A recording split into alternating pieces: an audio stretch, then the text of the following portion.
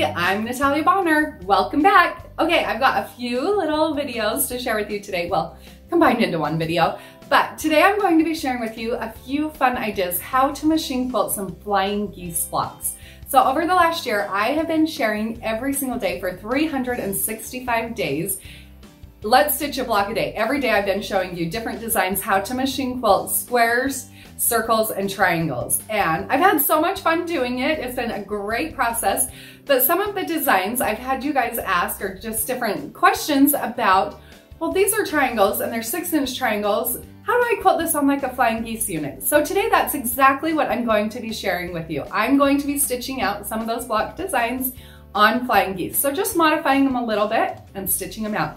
And that's really my intent with this whole entire stitch along. Yes, I am sharing everything on those 6-inch blocks, but yes, I want you to modify these designs and stitch them on actual quilt blocks.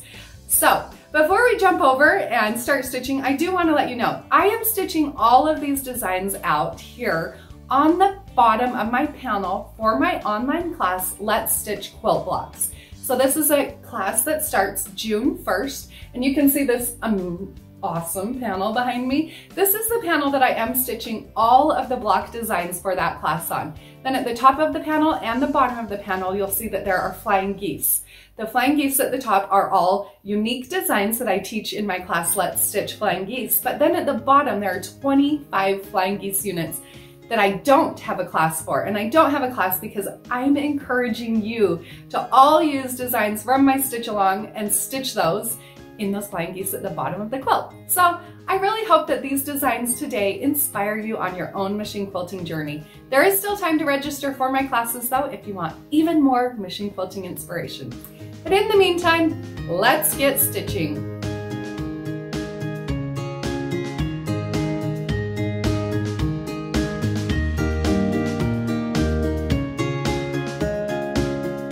This first block that I'm stitching out today, I am using my Inside Out Mini Machine Quilting Ruler.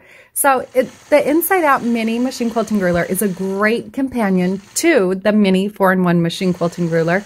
They are both smaller versions of my 4-in-1 and my Inside Out Machine Quilting Ruler, but they do have some different shapes on them. So as I stitch out this variation, you can see compared to the original version of this block, I'm just stitching a few less lines than I do on that original because it's a flying geese unit instead of a full triangle block like I had originally stitched the design on.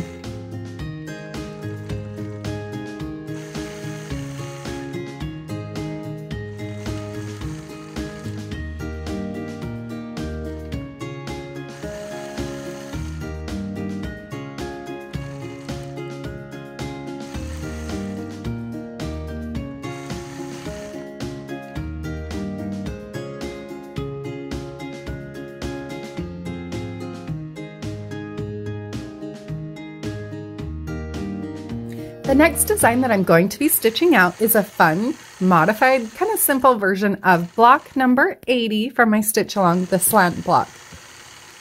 As I'm stitching out this design, you can see that I'm using a really fine thread. The thread that I am choosing to use here on this is so fine. The color that I'm using here is color number 402. On my bobbin, I am using bottom line thread, and the color that I'm using on this one is color number 624. We do have all those threads available for purchase on our website, peaceandquilt.com.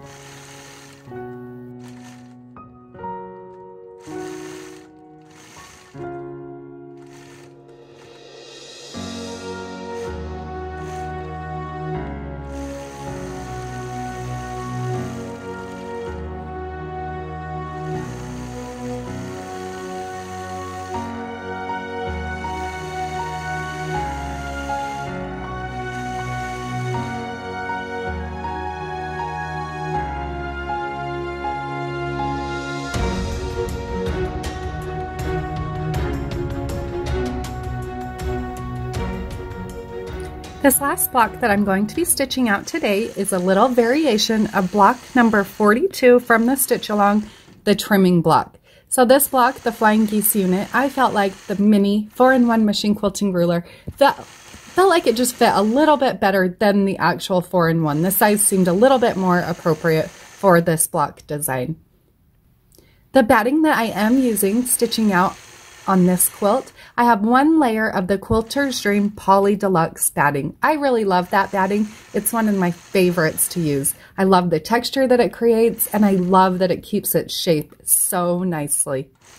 I hope you all found a little bit of inspiration from this fun video today. Have a great day, everybody.